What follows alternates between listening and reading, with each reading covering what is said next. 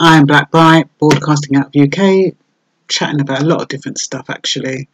This one is something I've noticed. It's not something that somebody's asked me to talk about. I'm going to keep it short and sweet. I don't think it's going to apply to a lot of you, but it's going to apply to some. Now, this is about the DWP mistake that they've made with the pension forecast. Now, for those of you who are old enough, what will happen is when you want to know how much you're going to get a week or a month from your pension, you'll put in some figures into this little link that they send you, and it will tell you how much you're going to get.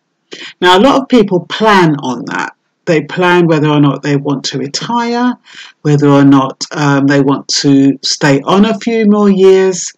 And yes, so that's what they do. But what's happened now is that there's been a glitch in the system. And what the forecast has done, it's actually overestimated.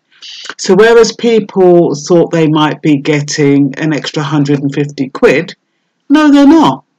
Apparently it was showing them £35 more a week. That which translates into about 140 or something. 35 and 35, so yeah, 140.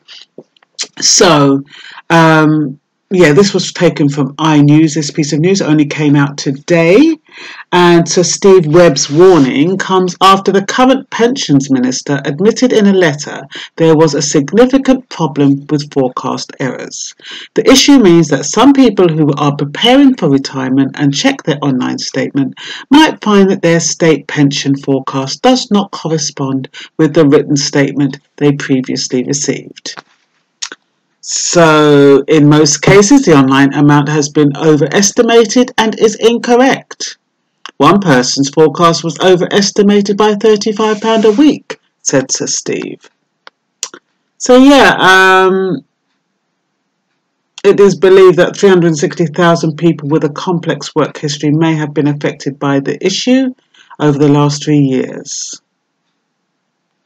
Yeah, that can be a bit of a pain. Because, you know, it's so important to know how much you're getting.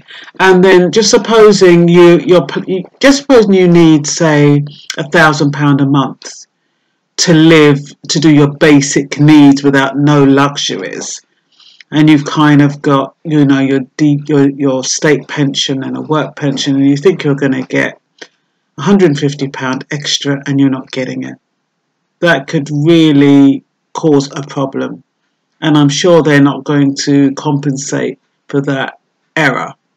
But I thought I'd throw it out there. It might be useful for some of you, just in case you have had a pension forecast recently. You might have to have it redone again. And so you know exactly how much you're getting. So I told you this is going to be short and sweet. My word is my bond. Bye-bye.